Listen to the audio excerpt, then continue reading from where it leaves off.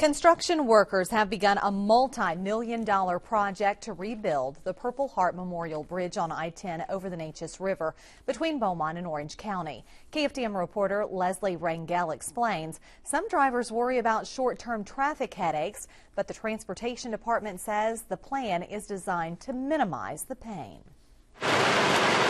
What you're seeing is not the camera shaking, it's the ground. A whole show complete with flying sparks and loud hammering.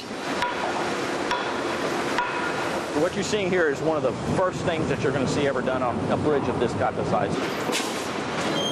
Construction on the Neches River project has officially begun. It's more modern looking, and the entire design is really going to be something that's going to fit more in the motif of what Southeast Texas and Beaumont is all about. The project is meant to replace the old bridge over the Neches. The old one was built in the 50s with an addition in the 70s. And that's what we're doing. We're replacing a bridge just like you would replace a house or a car after you get to the point to where you can't maintain what you already have. Construction does leave some motorists with concerns. That means backed up day and night.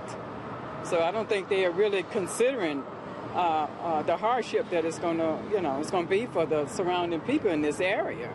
I'm sure it's going to get congested, especially in the traffic. This project is expected to take up to 3 years, but TxDOT says that it has been well thought out and it is expected to keep headaches to a minimum. This bridge will always have 2 lanes eastbound and 2 lanes westbound. We can't afford to go from 1 lane eastbound and 1 lane westbound for 2.5 years. We just can't do that. Construction workers assure the heavy lifting and loud clinking is worth it to keep drivers safe on the road. Just like all any other construction, you just have to give and take a little. In Orange County, Leslie Rangel, KFDM 6 News. Shepard expects lane closures to begin in late fall. He says none of the work will take place during peak or rush hours.